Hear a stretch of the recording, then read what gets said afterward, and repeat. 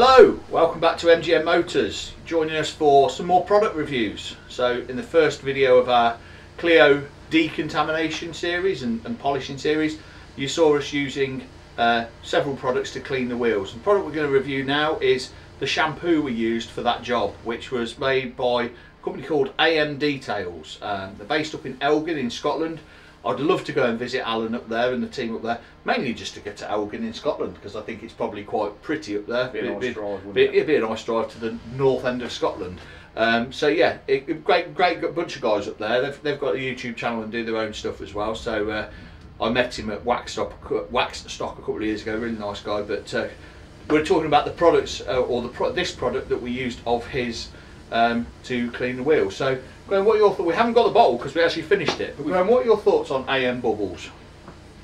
If you watched the first review where we talk about the AM wheels, I'm not a fan of AM products, largely because of the shampoo. I'm not a fan of it. I like sudsy shampoo, and it's not sudsy at all. I get some are not massively sudsy, but this, for me, I don't like it. Hence why it's ideal for wheels. Slap it on, do the wheels. I wouldn't do my body work with it. I'm just not a fan of it. Cleaning power's good. It's not as slick as the Kochchem we use. It's not as slick as the NXT Megs I'm using.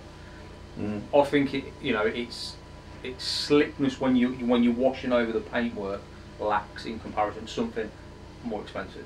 More cream. Well, I don't think it's more expensive because I don't think it's a particularly cheap shampoo. To be fair, I think it's probably about 12 quid a litre. Something like that. What you have to bear in mind here is, I don't know if you can see that the Kochchem barrels that we've got are massive. No, they're 10s. They're 10 litres. Yeah, so they actually work out far cheaper because you're buying it in bulk. Yeah, of course. But I'd agree with you. I think it smells nice. It does smell. It does smell nice. But I think all the shampoo, in fact, pretty much most of the product we're using at the minute, the Kochchem smells good. Nice, the Kochchem smells good.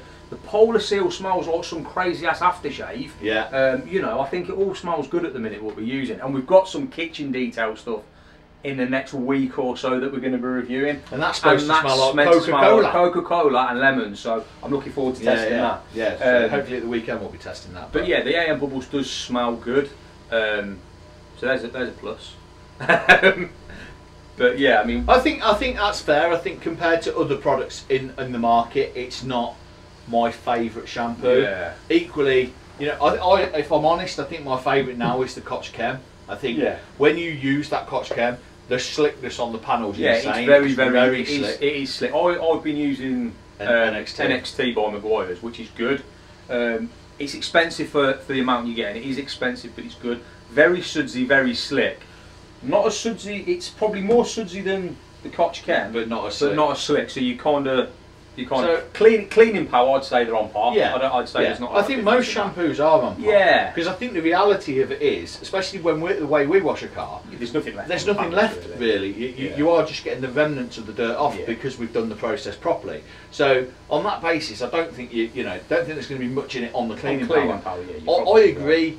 I like a sudsy shampoo. I like, especially when I'm cleaning a darker car. So if I'm cleaning the 4 Series, I can see where I've been. Yeah, you can see the bubbles. Yeah, you can see where you've been. And on the M2 and the Clio, they're both light coloured cars. Yeah. So if you watch the Clio decon video that's coming up, you'll see that we used Kochchem on that, and it isn't that sudsy. It doesn't appear that sudsy on that video because it's a white car. But it is actually quite a sudsy shampoo. But for me, when I'm looking at shampoo, I'm looking at the cleaning power. I'm looking at how slick it is over the panel, and largely the slickness is going to be down to how well you've done your sandpaper and how bad the car is, sort of thing. So I expect that when we clean Mum's car, it's going to be like sandpaper. Exactly.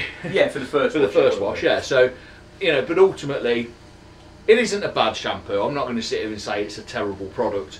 There are far worse products out there. Yeah. It's an okay product. One plus I will say, it's a good shampoo for the summer.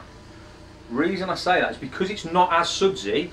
When it's drying, it's not leaving white watermark residues, which are a pain in the arse to get off, which the Kochchem and the Megs possibly will. Well, on the darker cars anyway. If you left it that long, if you left it, which we never would, because we're watching twos, but people on their own possibly could do. Possibly, so it's a good shampoo for the summer.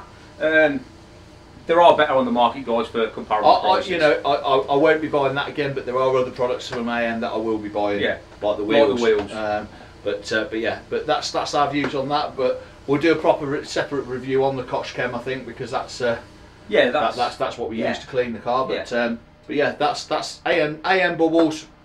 No, other products out there similarly priced, that we think for what we do perform better.